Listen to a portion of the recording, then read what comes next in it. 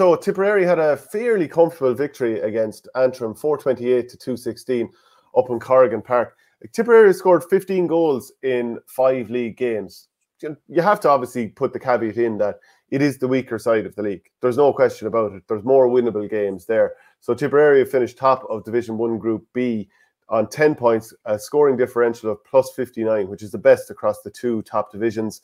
Kilkenny next on 8 points. Waterford and Dublin, they finished on 5, which was 2 wins, a draw and 2 losses each. Antrim with 2 because they won the crucial game against Laois. And then Laois finished bottom of the table there. But Tipperary 5 from 5. The players scoring the goals here were Sean Ryan, he got 1-3. Mark Keogh, Conor Bode, they both got a goal, and so did Podge Campion. So there was a lot of different scores for Tipperary here. Gerard O'Connor staying on the freeze. I presume he's going to be on them for the championship now. Say so, yeah. But well, maybe Jason Ford will be actually if they're both out on the field. But that's impressive from Tipperary, because some people were talking about this could be a tricky one for Tipperary. And I was more like, I think Tipperary are going to go out and produce the same stuff again. I didn't expect to win by quite this much. And Antrim, they're obviously trying things out at this stage because they had their win in the big one. But that's impressive stuff for Tipperary to put up that sort of a score. Yeah, one thing that definitely stands out is John McGrath, 7 points, 1 free, 6 from play. Good sign that he's kind of coming back to himself as well. And he's a different type of option. In a forward line, you want different types of players, different types of options. He offers something different, be it in the half line or in the inside line as well. So the goal he set up for Conor Bode the last day, where he drew 2 men in. Sorry, was that for Jake Morris? Yeah, Jake Morris's third one. And drew 2 men in and popped it into Morrison's space. Like, it was brilliant. Maybe the defenders shouldn't have bought it, but he's the sort of player who you're not surprised if he does it. No. And it's good to see him coming back. I don't think I'm not sure if the Bonner played, but the Bonner, it looks like he's back to form again. Like, I say he's in a good form in the last couple of games as he's been in the last 5 years, I'd say. Yeah, he didn't offers play something different again. Just as well, just that kind of the worker bee in around there. But he's getting on the scoreboard now. He's probably maybe even setting up even more scores than he has in recent years. But there's a lot of signs of, like, I put it to you this way, there's very few lads not in form. There's a lot of lads showing really, really good form, and that's a really good sign of whatever they're doing during the week, and they're bringing it to the match, bringing it to match days at the weekend. Yeah, so for Antrim, Conal Cunning, he scored 5 points, one of those from play. Nigel Elliott scored 1-2. Rian McMullen scored 1-1. Michael Bradley continued his good form. He scored 3, and a few other lads pitched in with scores as well. Would you be overly concerned if you were Antrim at, conceding this sort of a scoreline? You think in the last couple of years against Clare and Wexford and so on, they're putting up really strong performances. Even Kilkenny in the last couple of years, they're not losing by all that much, and Darren Gleeson is maybe a bit frustrated at moral victories or whatever. Whereas this is, it's a heavy loss.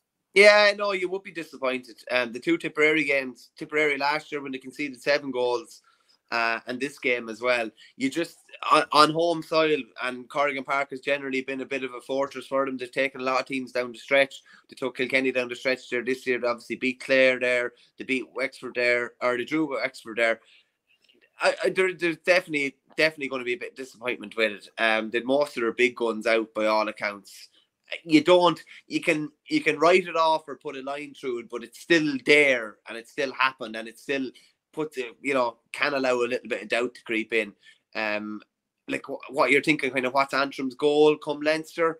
Obviously to try and get a win over Westmeath and to try and potentially upset somebody else. Realistically, probably a Wexford or a Dublin. So Paul O'Sullivan makes a good point here. Funny how Cork top Division 1A and it's only league, so obviously that's the stronger side. Tip top a much weaker group and Tip are back. Beware the false dawn. Do you know, within that, I think it's because there's a lot of players that Tipperary have there that have either done it underage, and there's plenty who've won in All-Ireland just in 2019. I think it's easier to make a case for Tipperary. Also, the manager has taken Waterford to an All-Ireland final and so on. It's easier to sort of say that about Tip than about Cork, with a lot of players that we haven't seen before. It's very difficult to say, oh, all these lads coming through from under 20s can transfer to senior level straight away. I think that's maybe why people are looking at it in those terms. I'll tell you why they're looking at it in these terms. Tipperary finished bottom of Munster last year without a point.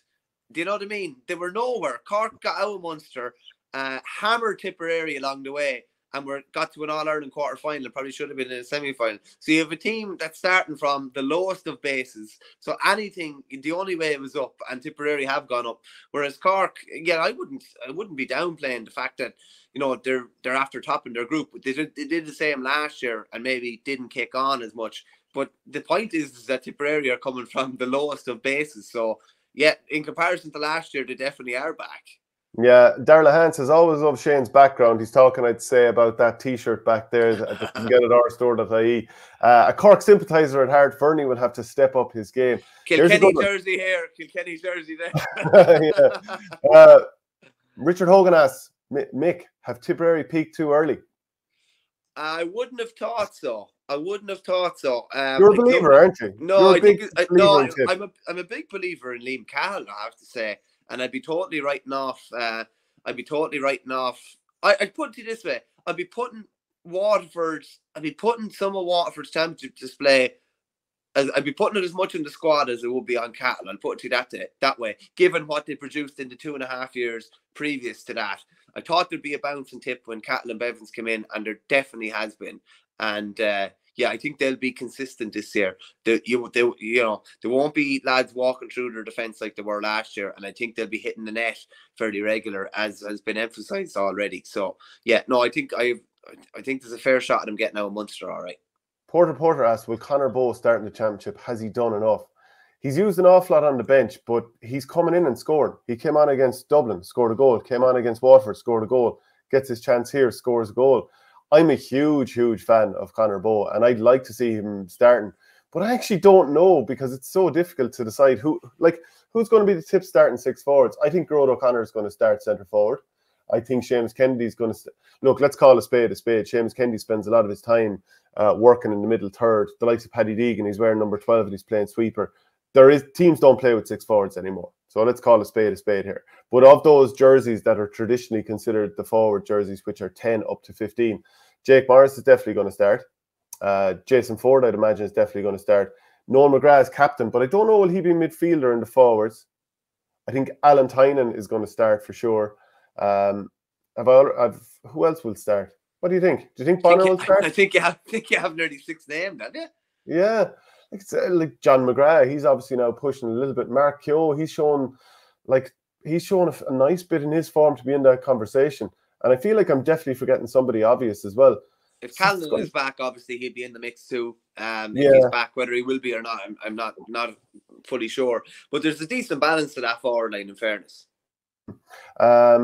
Next week we'll tell a lot about Tip. It says One Stop Auto, and Darla Han says to Talloman had just said that Cork need Brian Hogan. I'm not having that. We have the best centre back in the country, and he's 20. Talking about Kieran Joyce. Before you select Kennedy wing forward, what's the defence for Tipperary? Says Adrian McGrath. Again, when you're trying to ask me to name a team off the top of my head when I'm focusing on a million different things this morning, it's very difficult. But assuming that Cathal Barrett is back, he's going to play there. Michael Breen will be there. I would imagine that Brian O'Mara will definitely be there. Ronan Maher, assuming he's fit, he'll also start. Johnny Ryan, cornerback? Johnny Ryan could also be in there, yeah, of course, as well. Off the top of my head, it's very hard to remember because I don't have the full panel in front of me. Actually, I do have the match programme from the game against Dublin there recently. Is there anyone that I'm forgetting that's pretty obvious? Is there anyone that you can think of? We're forgetting a wing back, I think. I can't think of off the top of my head. Go on. Conor McCarthy is another person that could be in the mix. Owen Connolly is another end of Heffernan. I don't know. Actually, it's a tough one. But I think Seamus Kennedy has, even when he was named number 7 against Watford, he was still playing the same role as the deep line 12, if you will. He wasn't man marking somebody at wing back. So I think, Dan McCormick has sometimes been used at wing back as well. He went back there to man mark Austin Gleeson the last day up until Gleeson got injured. Adrian McGrath then saying still need a wing back. Was Hannon controlling games when he was 20 is what Darla Han is saying in terms of, I suppose, Kieran Joyce, he's doing really, really well at his age. I suppose Hannon was up in the forward line. Yeah, I'm a big fan of Joyce, I have to say. I think he's chatting. I've been chatting to someone in Cork down at the Cork Limerick game in Páirc Uí Rinn this year, and they were convinced that Ben O'Connor would be the long-term centre back if he committed to the hurlers. But I don't know. I think Cork have their long-term centre back in Joyce. Big fan of him. He makes. You know what he does? He makes big plays in games as well at really important times. I just think he's also goes into contact with the arms up. He does a bit as well, yeah. It's funny that Cian Kenny was mentioned as well. He's definitely one of the biggest culprits for that. Still didn't think he was. I think Cormac Daly's very bad for it now, I have to say. I think he did it 3 or 4 times yesterday in that game. And a lot of the time he's literally stopping. Cian Kenny does the same. They actually just stop and look for the free. And they're the ones that are making the contact. They're the ones that are doing something to initiate it. And I definitely think it's something that needs to be clamped down. And I'm sure it's something that referees will be talking about going into the championship, because the last thing we want is that stopping the whole time and a free every time a fella runs into a fella, basically. Yeah, great result for Kildare at the weekend, says Fla. Sounded like a good battle in the second half at Offaly, which will come to when it comes to it. Will any of Tipp and Cork beat Limerick? Have Tipp any pace? Well, whether Tipp have pace or not, there's definitely some in the forward line. Tipp won't be leaving the back line as exposed.